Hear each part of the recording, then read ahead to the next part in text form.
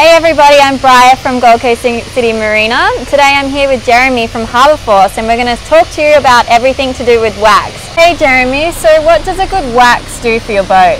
The main goal for your wax is provide protection from the UV, repels water and gives long life jeopardy to your vessel. You brought some waxes here today. Can you talk us through these different types and what you use for what? This is a wide range of waxes. We start off with a liquid wax, which is easy to apply, which will last between about 6 and 7 weeks. Then we go down to a paste wax, which would last about 3 months.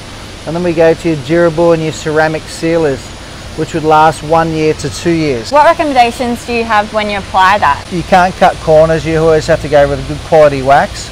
That's the difference between longevity and lasting a long time. If you go with a cheap wax, you're only going to get a couple of weeks out of it. By choosing a quality marine grade UV protection wax, it's going to last longer and protect your vessel. This boat's fiberglass, but what if my boat wasn't fiberglass?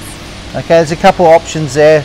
A lot of vessels are painted as well. To apply a paint wax, you'd go to the distributor of the paint and find out what's their recommendation. In this case, you'd use an all grip, and the all grip paint would match up with the all grip wax.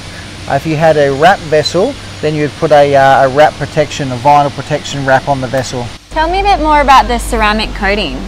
There's two products here. You've got a durable sealer. A durable sealer would last up to a year, so that would save the owner re-waxing their vessel. And the ceramic seal would last up to 2 years. That would go on their waterline, stop engine soot, and provide a great shine on their vessel. It's highly advised for ceramic and durable sealers that you use the qualified tradesman, that it's a preferred applicator, because there is some skill involved in application of the sealers. Hope you enjoyed the video.